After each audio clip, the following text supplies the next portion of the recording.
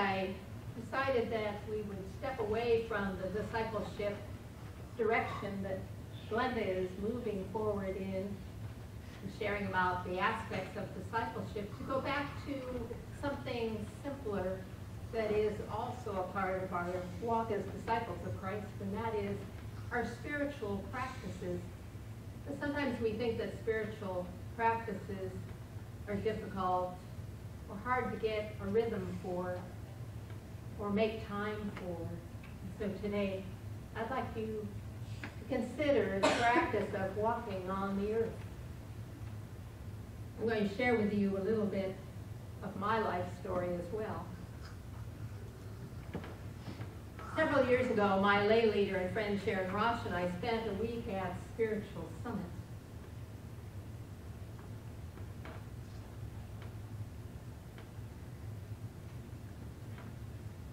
It was held every year at Mount Hermon, which is a spiritual retreat near Santa Cruz in Felton, California. It was a yearly gathering of many years of our lay and clergy folks, young and older, from our many California, Nevada annual conference church communities. Our dynamic speaker that year was the Reverend Mike Slaughter, who some of you may know is self-described as the chief dreamer and spiritual entrepreneur of ministry marketplace innovations at Ginghamsburg United Methodist Church in Tip City, Ohio. Once a tiny little wooden church in a cornfield, and now a dynamic church all over the area of Ohio. He's been there for 40 years. His story is remarkable and one you can ask me about sometime. I'd be glad to share it. But back to this story. As Mike ended his first presentation and some amazing music that first evening together, people streamed from the auditorium. Imagine a room full of people singing and listening and sharing conversations together. Some headed for an early bedtime, others chose refreshments and then some good conversation on the porches of their cabins, where many found rocking chairs waiting. A few left in search of fair trade coffee, global art, and handcrafts and books in the hospitality room. But Sharon and I decided to take a walk on the trail. The trail above the stream bed, just entering into it past the chapel.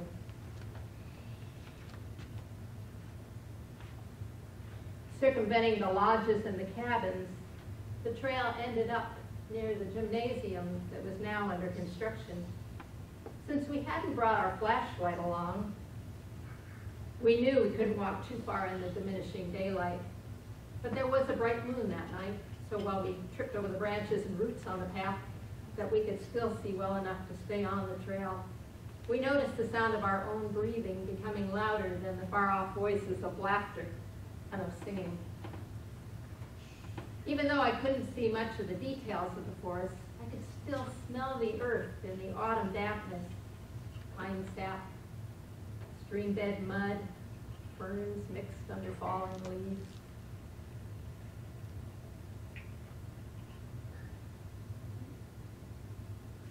Before we knew it, we had been walking around and we came to the trail's end.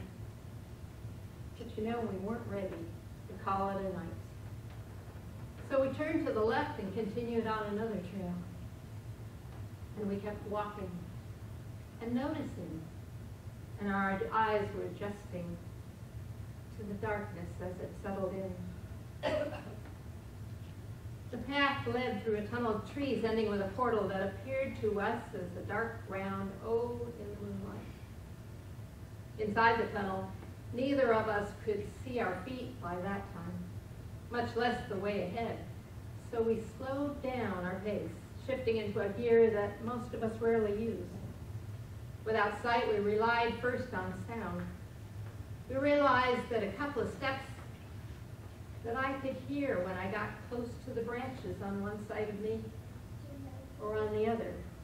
I could hear how the trees muffled the sound of my breath as I drew near them, which was my cue to move a little more into the center.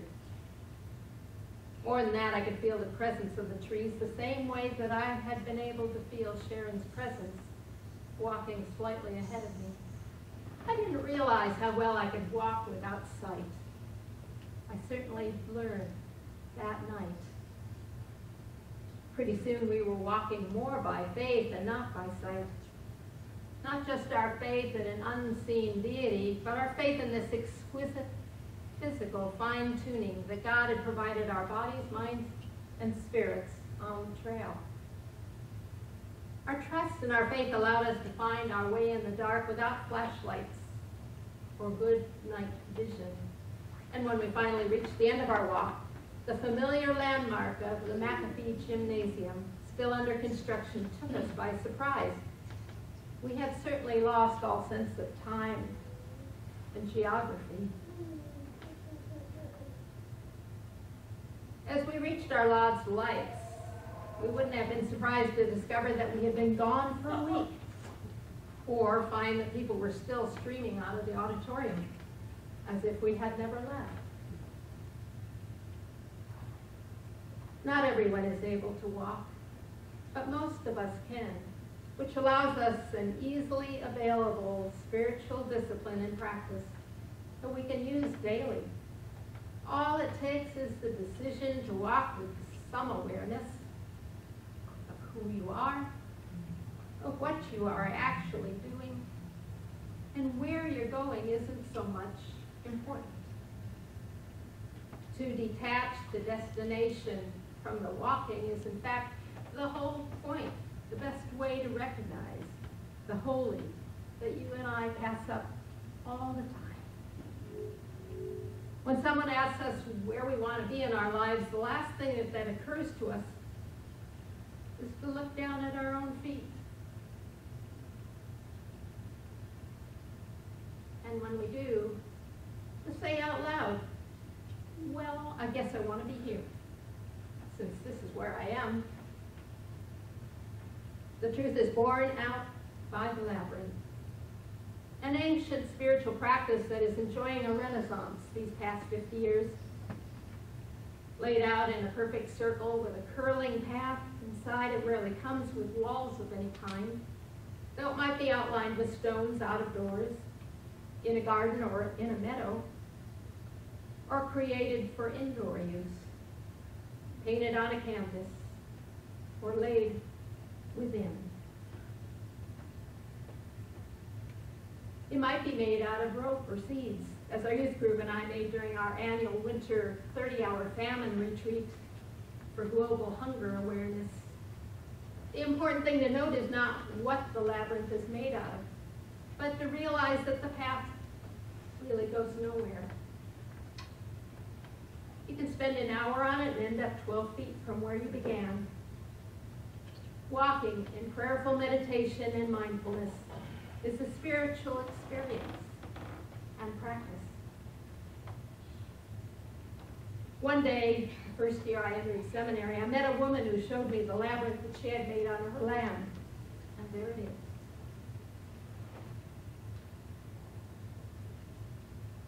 It was set in a small grove of pines in a quiet part of Albany, California, outside of Berkeley.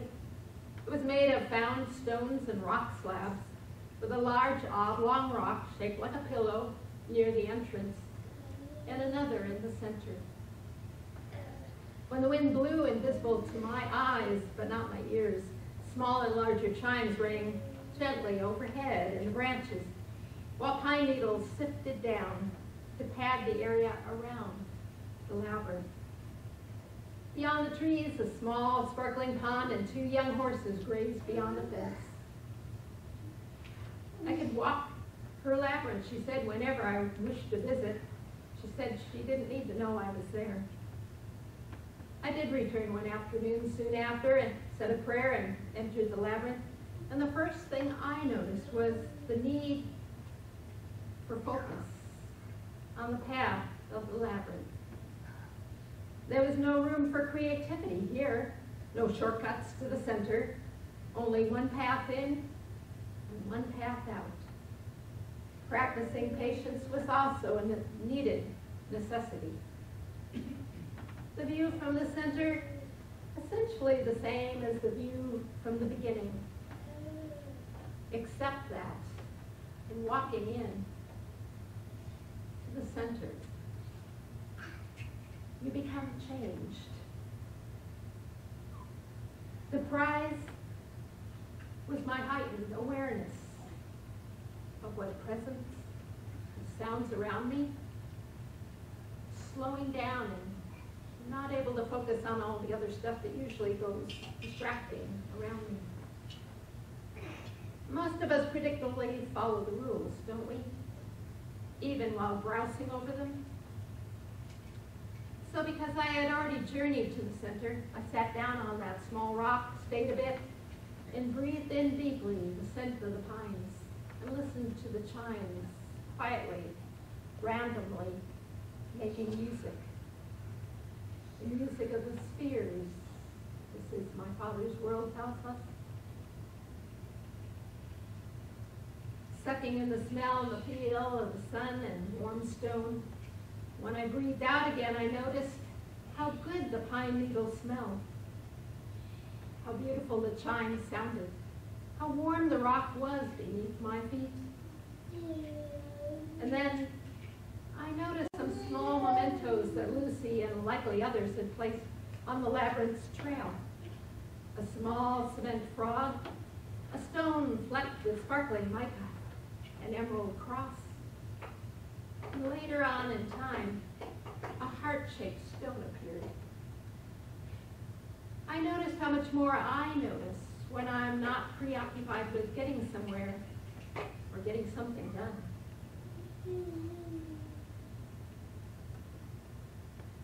When the path delivered me back to where I'd begun, I paused by that large stone at the entrance again. And I remembered Jacob that night he put his head on the rock as a pillow. And he saw the angels of God climbing up and down the ladder, saying, surely the presence of the Lord is in this place. And I agreed. Here too. The beauty of spiritual practices, friends, is like you don't need to know anything. You just begin where you are. You don't need a degree. You don't need a course. You just start.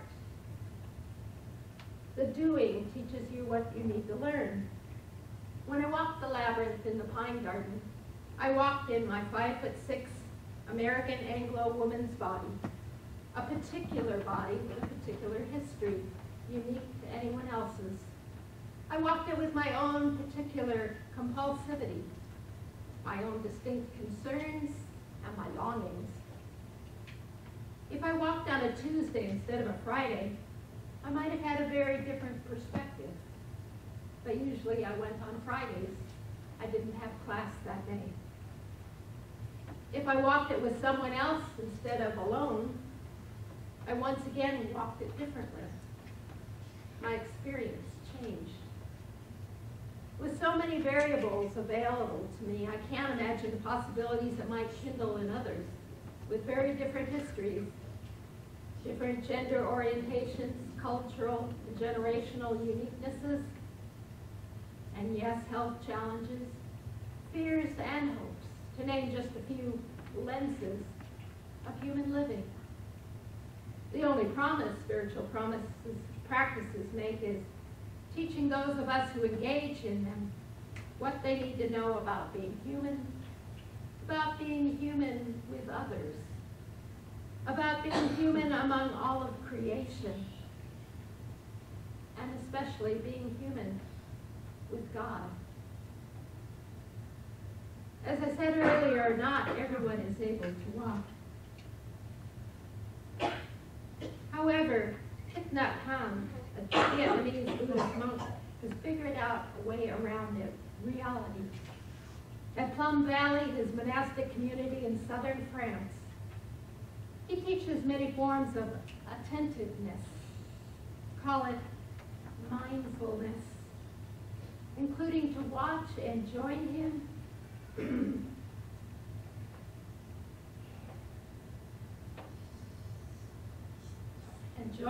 the practice of meditation. It's like watching a lunar eclipse. The more you stay with it, the more you notice. First, the bare heel of his foot extends bends over the ground, coming down so slowly that it's not even a dry leaf is displaced. Then the arch of his foot begins its descent, laying itself down like a cat. And finally the toes arrive, beginning with a small one and ending with a great toe. The arrival turns into a new departure. As one heel rises, the other comes down. And up above, the body shows no sign of any effort having been made. His face is still as the moon. He is truly walking on the earth. When someone comes to Plum Valley in a wheelchair, an instructor encourages them to a comfortable place where they can sit and observe the walkers and then join in. He asks them to pick out one person who is walking. He asks them to focus intently on that person, and to notice what they are doing, how they're doing it. In the meantime, the one seated pays attention to their own breathing and tries to sync it with the person who's walking. Watch the movements. Notice, he says, the exact moment as each foot leaves the ground. Notice the arch of the foot in the arrival of the toes, finding their way back down. And when distraction comes, not if, but when, the word given is, ride your breath and rhythm back to the present moment and begin walking again.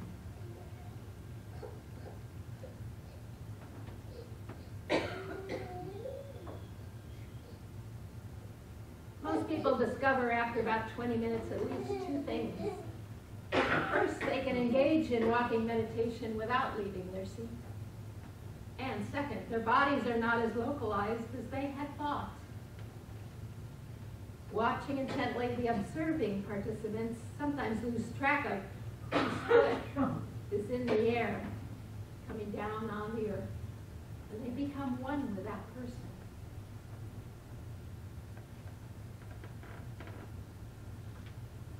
Walking the labyrinth at Grace Cathedral in San Francisco with a group of other pilgrims from Berkeley, I remembered and shared this experience with you. It's in the same place as their sanctuary is. On Friday nights, they practice yoga there in the evening, just in candlelight, there upon the labyrinth. But the rest of the time, the labyrinth is available during worship and during not worship. My eye caught sight of a man and a woman standing near the entrance, watching. After about 10 minutes, they walked together straight to the center, and they bowed their heads in prayer. Then the woman took off her shoes, and she handed them to the man who was with her, along with her purse. And as he stood watching her from the center, she took the long way out of the labyrinth, following the winding path this time. We noticed tears streaming down her face all along her walk. His tears flowed just watching her. Something was transpiring. Later, when they had regained their composure after her walk was completed, my friend and I gently went up to them to ask them about what had just taken place and to offer our own prayers. We sat all together nearby in some chairs. They had come to celebrate the end of the woman's many and long treatments for breast cancer. They had never even heard of a labyrinth before. And one day, they walked into this cathedral. She said she couldn't explain why she was drawn there that day, but when she stepped forward, her husband decided to follow and go with her. And then he decided that he would hold down the center and pray for her while she walked her way out. I began to feel at peace in my own body, she said, after being so very angry that my body had let me down. In walking, she had found remembering all the people who would walk beside her through her journey. I know now why we came here this day, and I'm grateful. She said, I think it's a turning place for us both on the new journey that we are on. Solvitur ambulando, wrote St. Augustine of Hippo, one of the earliest theologians of our Christian faith. It is solved by walking. What is it? If you want to find out, then you have to do your own walking. Sometimes we don't know what we know until it comes to the sole of our feet. The embrace of a tender love and the kindness of a stranger. Jesus walked a lot. The four Gospels are peppered with accounts of his walking and of those he encountered along the way. Walking gave him time to see more clearly, like the milky eyes of a beggar by the side of the road, and the round black eyes of sparrows sitting in their cages outside the temple at the marketplace. Because Jesus was moving slowly and deliberately, he noticed people and creatures, and they came into focus for him, just as he came into focus for them. Whether he had a destination or was headed nowhere at all, going with him was the point. Food tasted better at the place where he sat. At the pace that he took, stories lasted longer and talk went deeper. While many of us today pay close attention to what Jesus said and what Jesus did, most of us pay less attention to the pace with which Jesus did it. We who wish to follow Jesus more nearly might decide to take more time to and see what we notice, to see where God is calling our attention, to pay attention. Day by day, dear Lord, these things I pray, to see thee more clearly, to love thee more dearly, to follow thee more nearly, day by day.